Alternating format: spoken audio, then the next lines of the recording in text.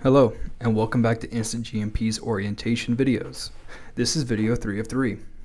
In the previous video, we gave an overview of the NPR process flow. This video will discuss the BPR process flow with ordering materials needed for production, receiving and approving those materials, generating a BPR from the manufacturing team, making entries in the BPR, and adding the final product to inventory for distribution. Like baking a cake, before you begin cooking, you need to purchase all the ingredients. The same ideology applies to BPR and requisitions. When purchasing materials, qualified vendors should only be used, and these materials should have site specifications which have been approved by your quality unit. Any material on site should have a material safety data sheet in case of an emergency or spill. A certificate of analysis is needed for each material used in the manufacturing of a product, and this is just a list of tests from the material vendor. It will state if it has met their own specifications with a summation of their testing results. In the requisition screen, you begin by choosing a vendor from your list, which vendor materials you wish to see, and which project you wish to associate the ordered material with. If you have your own PO system, you can enter it into our system. You can set a needed by date, which will be necessary when utilizing MRP. This will be explained in a future video. Approvers can be added for management review before requisitions are finalized. From here, you can choose the material you wish to order.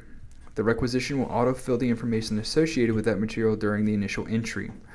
The software is designed to convert weight to weight and volume to volume unit changes. This means you can order the material in a different unit if it is still a weight to weight or volume to volume. The system does not convert weight to volume or volume to weight.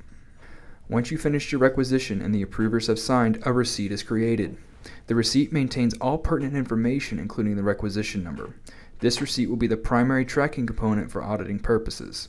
You will log the vendor lot number, date received, expiry date, retest date, and upload any attachments associated with the history of the material. Once all the materials have been received and added to inventory management, you are ready to use the BPR.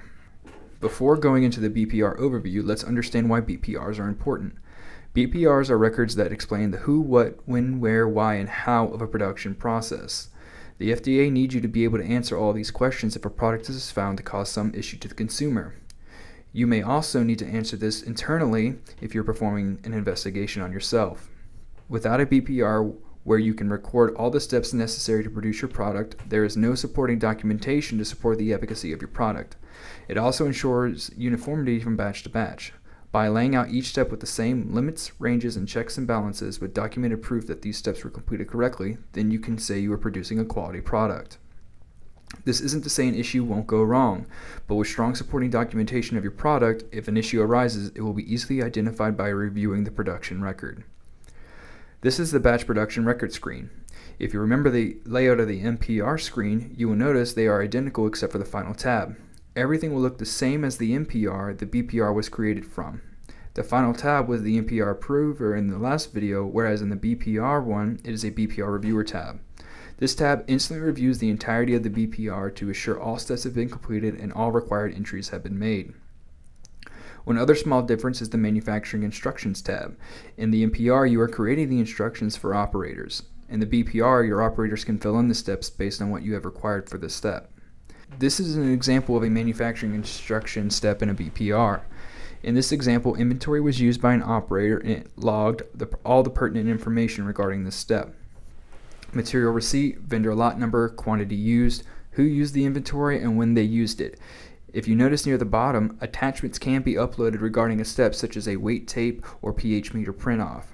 You can enter a comment and even record a deviation on a step if a problem arose.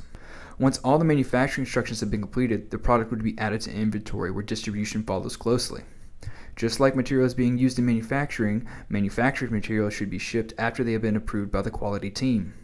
Whether by land, sea, or air, the product should be shipped in a manner that maintains the same quality it had before leaving your site.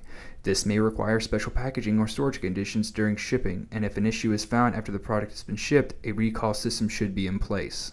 This is an image of the inventory history pertaining to one receipt of a material. The software will track every instance that product was used, removed, added, or shipped to keep you aware of current inventory levels. A different perspective of this can be seen in the production lot traceability, which allows you to see all materials used in one batch. The other is the vendor lot traceability, which allows you to see all the site batches created that used one vendor lot across your site. Both are extremely useful when determining your product impact if a vendor sends a recall to your site. So as a summation of the past 3 videos, incorporating GMPs is complex and thorough. Depending on your industry, regulatory requirements can have a wide array. If you want high quality products, you should incorporate these into your production processes, and the InstantGMP software creates that foundation for a GMP manufacturing facility. Please continue moving through the support videos to help yourself understand InstantGMP software and the many different modules we have to offer. Thank you and have a wonderful day.